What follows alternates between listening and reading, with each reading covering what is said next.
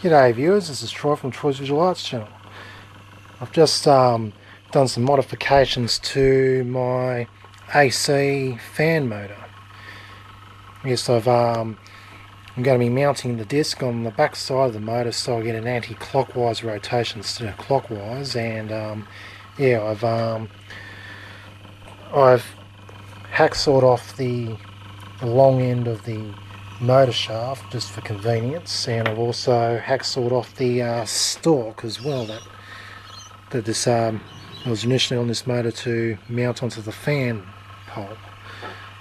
Don't know where it is at the moment, but yeah, that's no longer there. And yeah, I've got the motor running, and yeah, it's running quite rapidly, and I believe it will do quite a nice job at rotating the disc and producing a good picture, hopefully. I know, yeah, when I was mucking around this motor earlier on, yeah, I accidentally dropped the motor and it fell into the concrete, I think, and yeah, one of the windings broke off, and yeah, this motor wasn't working. I thought, oh dear, I lost the motor. So what I did was I pulled the two broken coil wires apart. I put a bit of tape over the other windings and stuck a wire link soldered a wire link between the two broken coil wires, and yeah, it fixed the problem. Botched job, but did the job. Anyhow, yep, I've modified this motor, and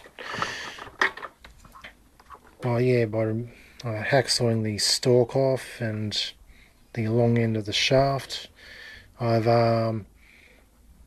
sawn off some hinges so I can use them as mounts to mount this motor onto a block of wood, which as you can see there, which I'm going to be mounting onto this box, or half box should I say.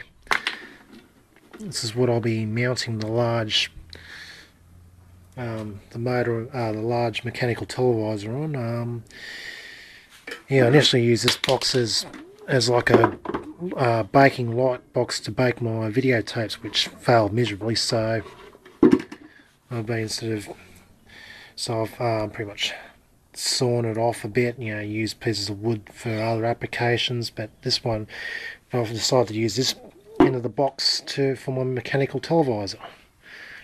So what's going to be happening is, give me a moment, just going to do the wires from the terminals, and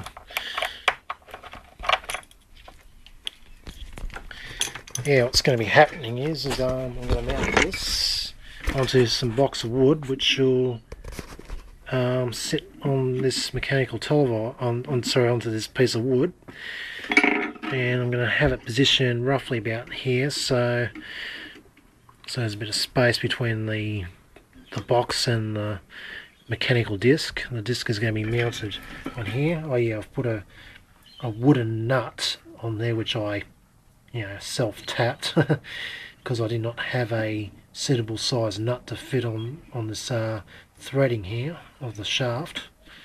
So yeah, the disc is going to go on here. It's going to be stuck to the nut, and I think, yeah, super glue will probably do the job nicely. And yeah, it's going to be mounted there, and it's going to be mounted on some blocks of wood. I'll probably be mounting them on these, and then these are going to be nailed into the box, and that'll be that part of the job done. And then I'm going to find a suitable place to mount the light source box, to which you'll see the picture on when the disc is scanning, and I'm debating on whether to make it horizontal scan or vertical scan.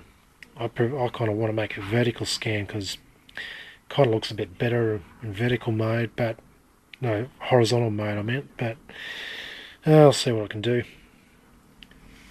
Anyhow, this is where I'm at with the project, and I'll keep you updated with further updates. It's Troy from Troy's Visual Arts channel signing out. See you all.